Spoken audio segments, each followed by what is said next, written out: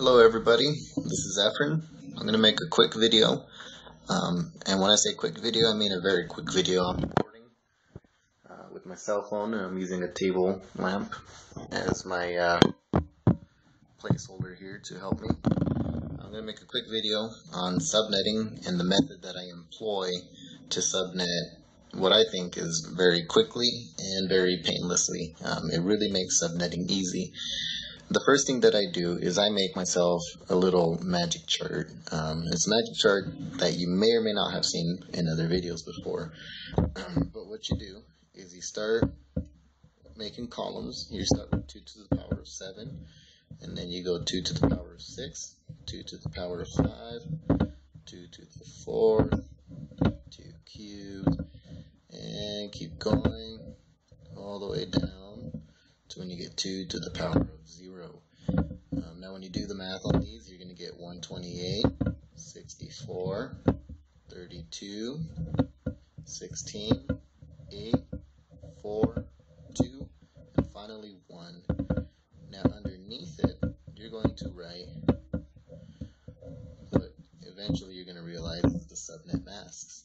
You're going to write 128 plus 64, which is 192, plus 32, which is 224, 240, 248, plus 4, 252, plus 2, 254, plus 1, 255.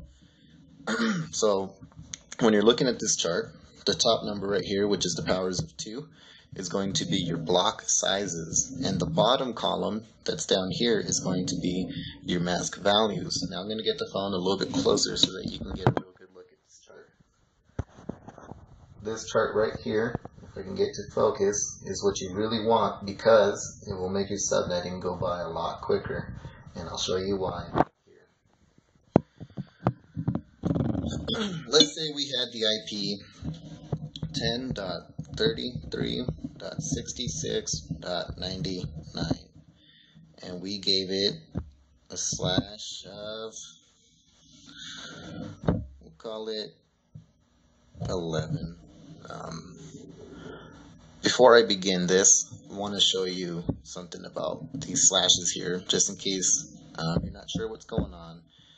I hope that you understand that slash 11 is going to be exactly the same thing as slash 19, and slash 19 is going to be exactly the same thing as slash 27. The reason why is if you had an octet or a byte of information, you had 8 bits, which I'm just going to write as zeros, and you put a slash right here. Depending on which octet we're looking at, this could be the 11th bit, the 19th bit, or the 27th bit in an IP address, which is why I like this chart so much. So back to the IP that we're going to subnet here. If we're looking at 10.33.66.99 and we're working with the slash 11, I'm going to go up here and I'm going to go 9, 10, 11. And now I know that I'm working with the subnet mask of 224 with block sizes of 32. And I'm going to write that right down here. Subnet mask will be .224, and our BS, which is not bullshit, but our block size will be 32. Now because this is a slash 11, I know that we're going to be working with the second octet here.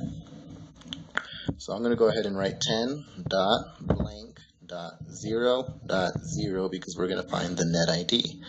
And the way that I do this very quickly is I'll look at my block size, and then I'll look at the octet or the bit of information that I need to work with. I know that I'm going to be working with 33 right here.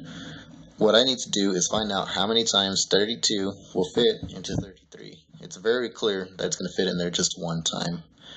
I'm going to write 32 here, and then I'm going to write its next multiple. So this would be 32 times 1, 32 times 2. That's going to be 64 right down here. When I do this, let's say I want to even go a step further and go to 96. These right here are going to be our net IDs for the subnets that we're working with. If we want to do 96 plus 32, that's 8. 10, 11, 12, 128 would be the next network ID in this subnet that we're working with. But we already know that 33 is going to fall somewhere between 32 and 64. So we know that our network ID will be 1032, 10.32.0.0, and we already know what the next network ID is going to be, and we know that our broadcast ID is one below the next network ID. So our broadcast is going to be 10.63.255.255. So here's our network ID and here's our broadcast ID. And since we used the chart to already go ahead and find out what our subnet mask is going to be, we can write that in as well. It'll be 255.224.0.0, and that's subnet right there.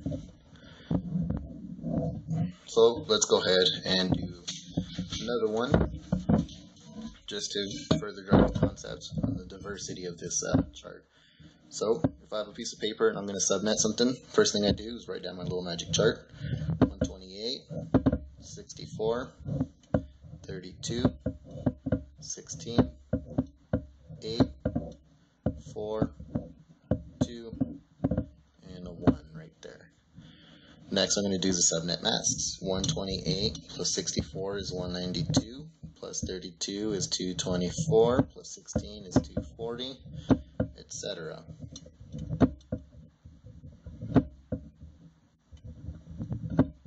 And we're going to end at 255 right here. So I got my magic chart written down. I'm going to take the phone, let you look at it closer, see if I can get the camera to focus. And that's where you want to start every time. You want to memorize this chart, write out the second column, and then begin subnetting whatever you would like to subnet. This time, we're going to subnet the IP 192.168.18.101, and we're going to make this a /29. /29, we're going to begin. We know we're going to be working the 4th octet. We're going to start at 24. This is 25, 26, 27, 28, 29. So we're going to be working with the subnet mask value of 248 with block sizes of 8. I'm going to go ahead and write that down right here. SM248 and BS, which is block size of 8. Now I know we're working in the 4th octet. I want to find out how many times 8 is going to fit into 101. I know that 8 times 10 is 80, so I'm just going to go ahead and start there. 80 plus 8 is 88, plus 8 is 96, plus another 8 is 104. 101 is going to fit somewhere inside of this range, so if you think about it, we already got our network and broadcast IDs. Our network ID is going to be 192.168.18.96. And this is our network ID right here. We know that the broadcast ID is going to be one below, so it's going to be .103. Just going to write out the whole IP, and now we know that this is our net, this is our broadcast, and our subnet, we already found the subnet mask is going to be 255.255.255.248. And now we just subnetted that one right there very quickly because we used our magic chart right here. We, instead of converting into binary or multiplying 2 times whatever, we just used our magic chart. We found out what the subnet mask was. We found our block size, and we multiplied our block size to find out what the network ID would be and what the next network ID would be. And we just skipped a whole lot of work. We did this in one very quick way, I believe.